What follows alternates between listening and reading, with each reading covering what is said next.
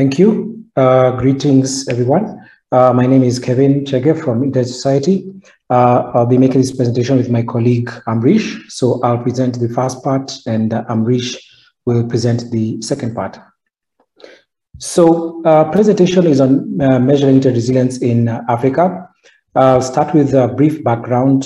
So for many in the Africa region, we do experience intermittent connectivity in various times during the day as we use connectivity, as we try to stay online. And finding out the reasons for this is not easy because measurements are distributed and finding accurate information was a challenge. And we did identify this as an issue when discussing with Afrinic in particular. So we set out to find out what is the real experience of an internet user in Africa. How do statistics measure against real user experience? So we know you can use tools to measure connectivity to find out how well an internet connection is working, but how does that relate to the experience on the ground for the internet user? And also wanted to find out, are there policies in countries that have aided good connectivity? Are there policies that could be adapted in other parts of Africa that would aid connectivity and how people experience the internet? Because Africa is a very big place and experiences differ from different regions of the continent. So with Afrinic, we decided to work on a project which we call MIRA. MIRA in short stands for Measuring Internet Resilience in Africa, and it has two main objectives. The first objective is to determine the levels of internet resilience in select countries. We want to do this by measuring certain metrics, and we want to use scalable methods so that, as I mentioned, Africa is a big place, 55 plus countries. We wanted a method that if we use in one country, it can still scale to all the countries in Africa. And I wanted to find a way to aggregate all this information so that it's easy to present, which brings me to the second objective, which is we wanted to share this information in a very easy to understand manner. So whether you're a policymaker, an engineer, or an internet user, you'll be able to find information about internet resilience in your country. So project partners are Internet Society and Afrinic. Those are the main partners. But we do have other partners in the project. We have the University of Cape Town, Simula, and Carnegie Mellon University Africa. If you go to the link down there, presented on the slide there, pulse.internetsociety.org, you will see more about the resilience project and how we came about doing this work and where we've gone so far. So I'll quickly go through where we started. So identifying internet resilience, or determining how we're going to measure internet resilience, it took a long process. There are many metrics we could measure. We could measure round trip time. We could measure things like uptime. We could measure throughput speeds, and we decided to have a way of collecting this information to determine which metrics should be considered when determining internet resilience. We had several discussions between the partners just to identify and rank the metrics, because we came out with a very long list of metrics to measure. And then we took a very long period of time to refine our approach and our methodology, and we put that into a white paper, which I'll put the link in the chat as we move along. We also took time to identify available tools. We didn't want to reinvent the wheel. We wanted to see what's there and see how we can use it. And over the past year and a half or so, we've been learning through the number of challenges we faced and made improvements as we've gone along, which we're going to share in this presentation. So just a quick recap of what we've done so far. We've signed an MOU with Afrinic as of July last year. Let me just mention that though the MOU was signed last year in July, we did start the work a bit earlier. We had identified a number of things we want to do even before we signed the MOU. We've published what's called a MIRA white paper. The white paper is guiding our approach to this. It covers everything in terms of the methodology and the approach of how we are going about this work. We've tested and deployed the pods infrastructure. This is the pods we're using to measure, to carry out live measurements. My colleague Amish will talk about that.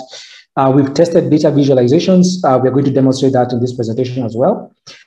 We've acquired data sources for what we're calling the Internet Resilience Index, and we've started data collection for this Internet Resilience Index. And we are going to cover more about what the Inter-Resilience Index is and why it's important to what we're doing in MIRA.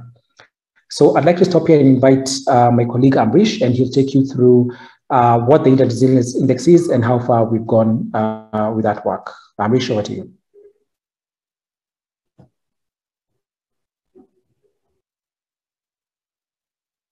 Thank you very much, Kevin. Allow me to share my screen quickly. Okay, can you hear me?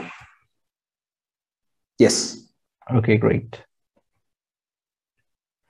All right, so greetings everyone, and thank you very much for the opportunity given to us to speak about the work that we are currently doing at the Internet Society and together with our different partners, including Afrinic. So I'm going to talk about the Internet Resilience Index, which is one of the components of this research work that we are currently doing. So first of all, why do we need an index? There are many indices out there, but there was not one specifically measuring the internet resilience as such. So the Internet Society came up with a model combining different indicators that depicts some notion of internet resilience, and I'm going to talk about that more in this presentation. So the definition of the index is a composite indicator. As you can imagine, an index is built using different metrics, and by combining different indicators together, we can more or less give an indication of what a country's performance is against the 4 pillars of internet resilience that we have defined. These are the 4 pillars. The first pillar is infrastructure, which is made up of the cable ecosystem, mobile connectivity, and enabling infrastructure. So the cable ecosystem, as you know, is very important to for internet traffic in between countries or within the country itself. In Africa, mobile connectivity is extremely important. Some countries rely mostly on mobile connectivity to connect end users. And as you know, enabling technologies, enabling infrastructure such as data centers and IXPs have been very detrimental to the success of the internet ecosystem in different countries. The next important pillar that we have looked into is performance. It is important that you have a good internet which is performing well, and you have adequate bandwidth so that you can enjoy all the benefits of a secure and a performing internet. So aspects such as bandwidth and latency are very important. Then you have the security aspect and all enabling technologies such as DNS, DNSSEC, things such as routing hygiene is very important for the security of the internet and to make sure that the ecosystem of the internet, whether it is within your country or outside your country, works well. And security threat, for example, is your country contributing to generating a lot of spam, or does it pose a threat such as DDoS to other countries? So this is important aspects that we consider here in this bill. And finally, market structure is very important. We want to see whether the internet in the country is affordable. Does it serve a purpose if the internet is robust, but at the end of the day, it's not affordable to the end users? So to collect the data, so we have more than 30 indicators that we have selected for this index. But at the beginning, we came up with a large number of indicators. But we had to shortlist them, and based on a few criteria, the four being the relevance. So the indicator should depict or should actually give some indication of the resilience in a selected country. It should be accurate in terms of the information it is giving us and over time as well. Coverage. If an indicator is not covering enough countries, then it will not be good enough. Similarly, the indicator should cover more than 50% of the country should be covered by the indicator, so that we have a good overall coverage of that indicator for that country, and timeliness as well. So it is important that we are not using all data to calculate an index, but instead we will use fresh data as much as possible. So let's look into the first infrastructure. We talked about the 3 dimensions of the infrastructure pillar, the first one being cable ecosystem. So the first indicator that we are looking into is the number of international gateways. We would like to know here how redundant our country is in terms of international connectivity. So international gateways such as cable landing stations or cross-border fiber port of presence is actually very important. So we are looking into things such as the fiber reach. So we are getting information from the ITU. So how close are the population with regards to the cable infrastructure, and power availability is also very important. Some countries have power issues, and this is a very common occurrence in Africa, for example. We talked about mobile connectivity. So here we are looking into network coverage and spectrum allocation, and this data is coming from the GSMA. And finally, in this pillar, we are also looking at the number of IXPs and the number of data centers, which provides some level of indication about the maturity of the local ecosystem. Then we look into performance as a second pillar. We look into both fixed networks and mobile networks, and this data is coming from Ookla. So Ookla is actually providing their data, and they have actually put their data online, so it's accessible to anyone. And the good thing is that you can also have data from Ookla from the last 5 years, for example. They provide upload, download, and the median and latency. And by aggregating the data, we can get the median upload, download, and latency, which we're using for this indicator. The third pillar is enabling technologies and security, in which we're looking into things such as IPv6 adoption, HTTPS adoption. We are analyzing the DNS ecosystem, whether the country is actually performing validation, and also whether or not they have signed their own CCTLD. At the Internet Society, we are currently collecting data about the routing hygiene, and this is achieved through the Manners Observatory, in which we are collecting data about different ASNs across the world.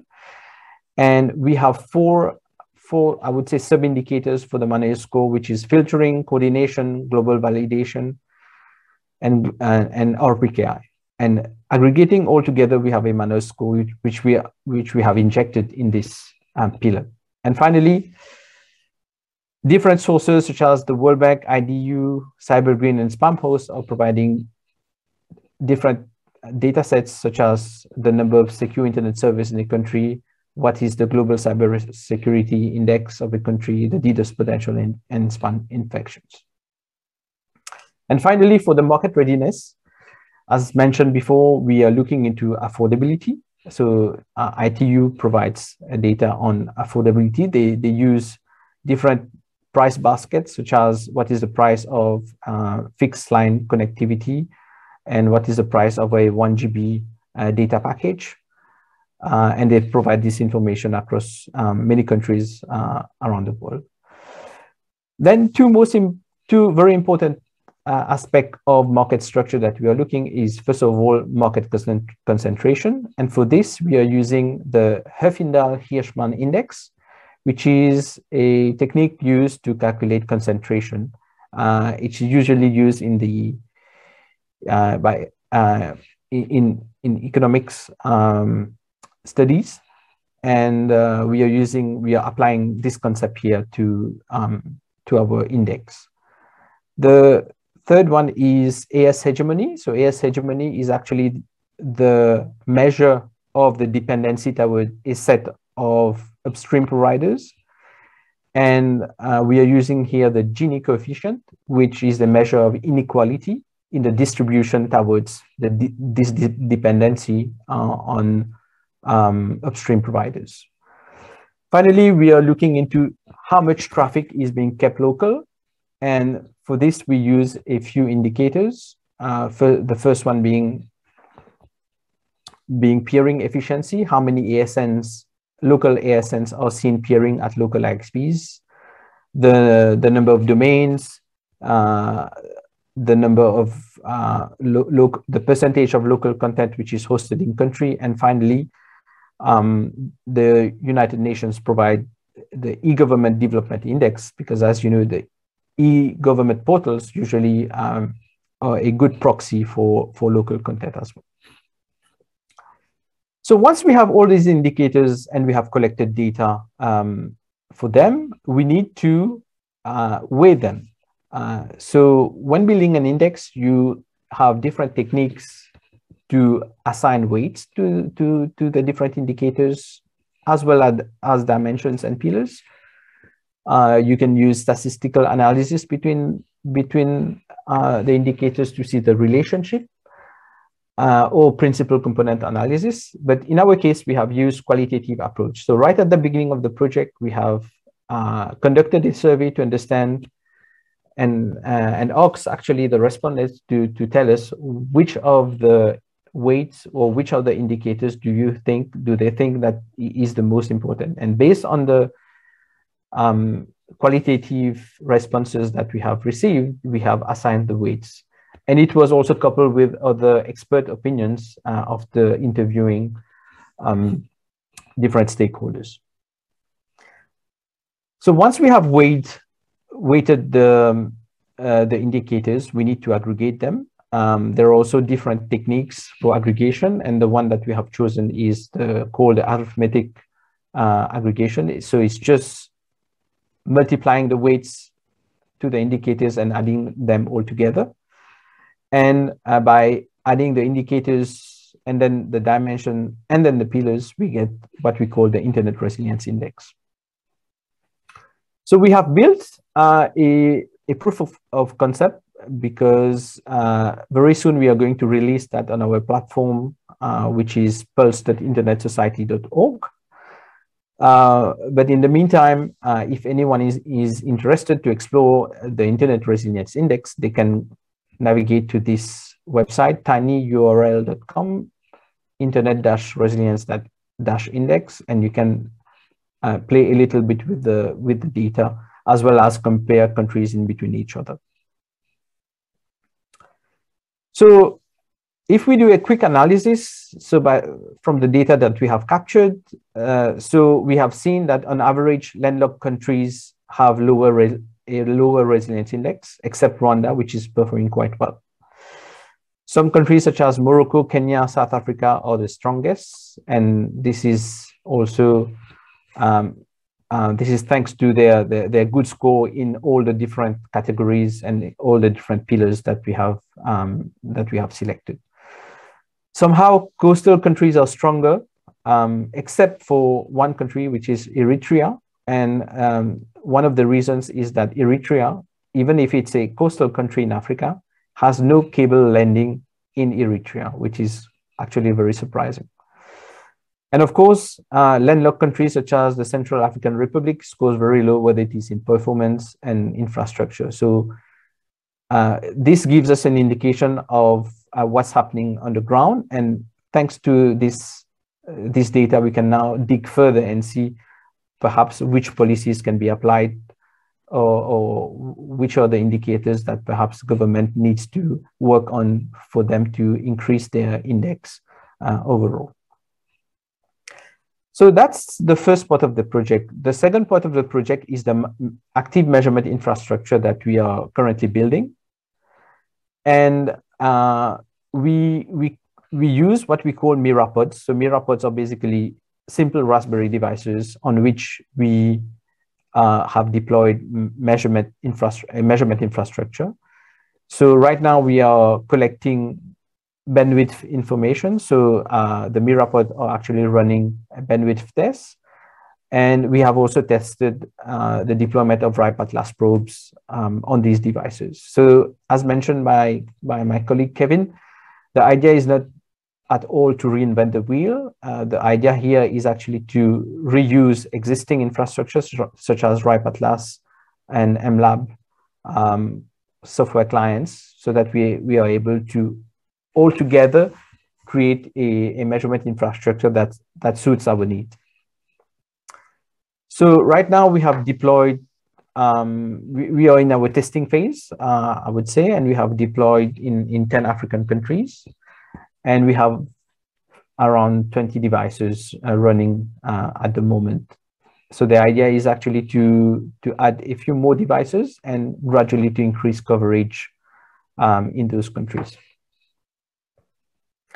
So how are we collecting the data? How is this working in the background? So down there, you have the different devices connected at different networks collecting the data.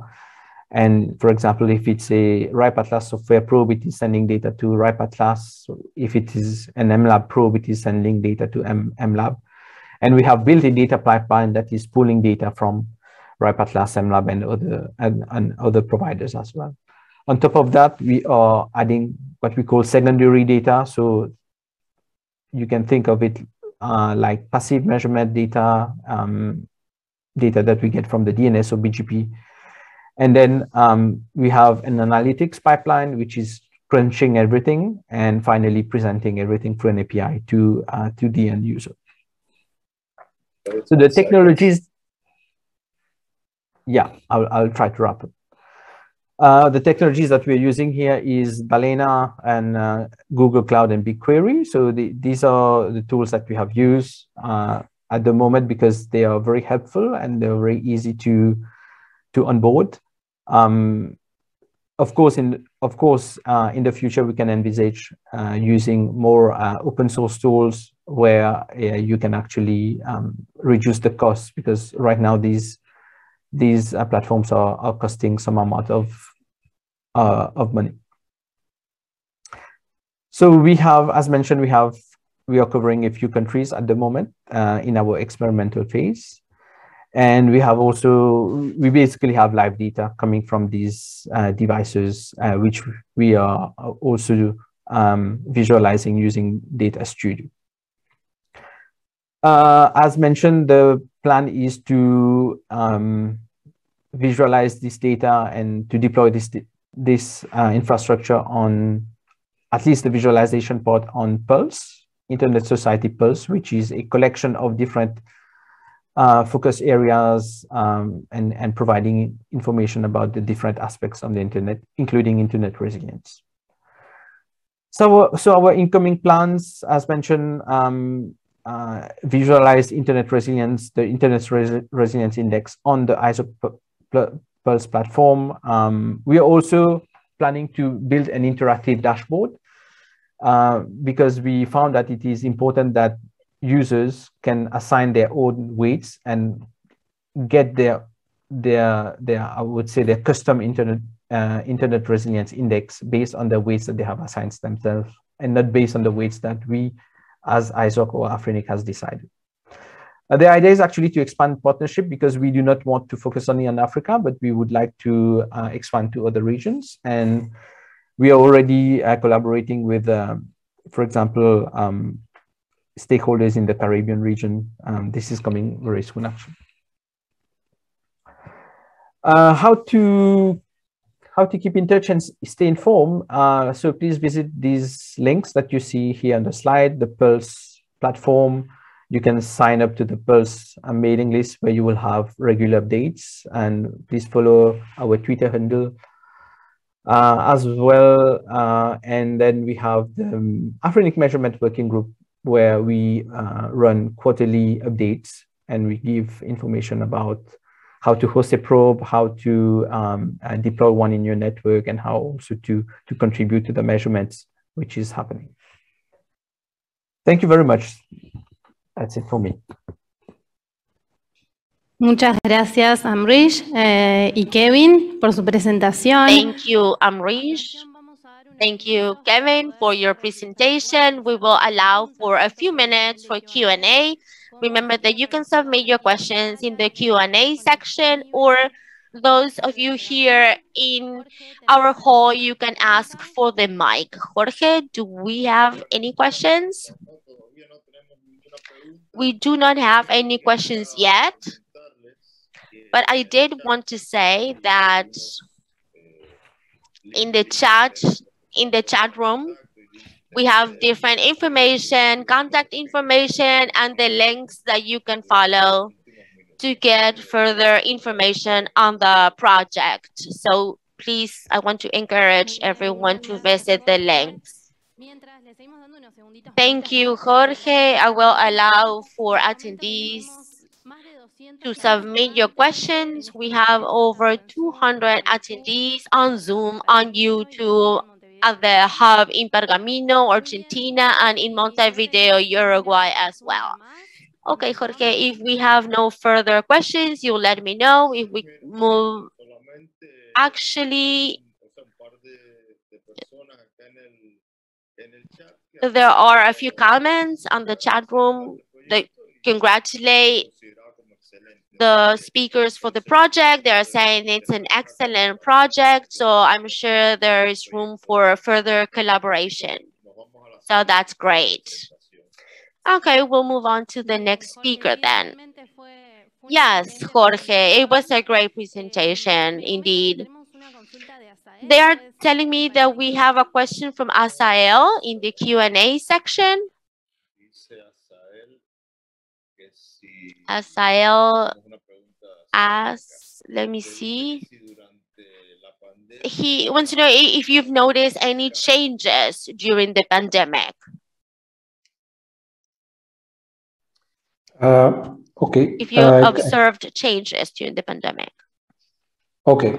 Thank you for the question. So, so far, the way we put out the project was to measure, how reliable connectivities, in the different countries are. And we did not get to the stage of carrying out live measurements because our plan was to roll out the MiraPods or the measurement devices over the course of 2020 and 2021.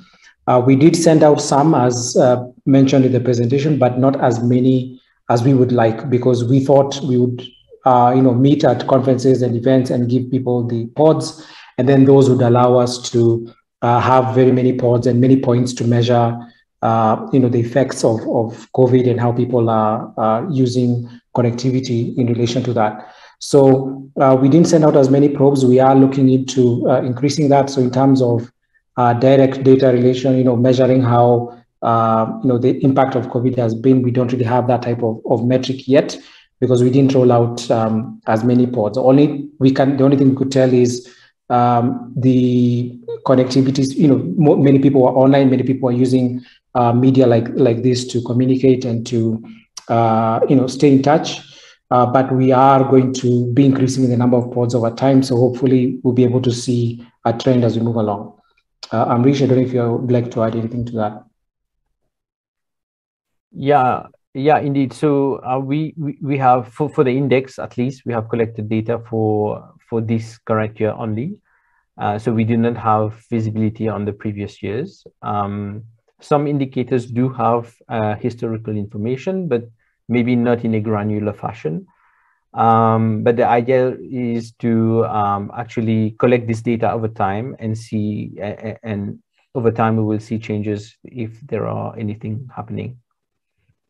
Yeah. Muchas gracias, Jorge. ¿Tenemos alguna consulta más? Thank you, Jorge. Any more questions? Yes, by Carlos Sanabria. He's asking, how many probes are necessary to have a significant sample in a country? Okay, I can answer that. So we put out initially, the plan was to have at least 5 probes per country and each probe on a different ISP. That was the initial plan, but as I mentioned, we did not manage to send out as many probes, because travel didn't happen as much as we'd like in 2021. The reason we are going for 5 to start with was just to have a different range of measurements from different ISPs. So we don't want to have 5 probes, all of them in one ISP. We'd like to have 5 probes on 5 different ISPs. In some countries, we've already achieved full coverage. So there are some countries in Africa with just maybe 1 or 2 ISPs. So we've covered, we have enough probes for measuring that country. But of course, we have countries with many, many more probes. So to start with, I would say the intention was to have at least 5, but it would be very nice to have at least 1 probe per ISP in each country so that there can be a variety of data points to measure from. Muchas gracias por tu respuesta. Jorge, thank you for your answer, Jorge. I don't know whether we have any more questions. No more questions in the Q&A panel.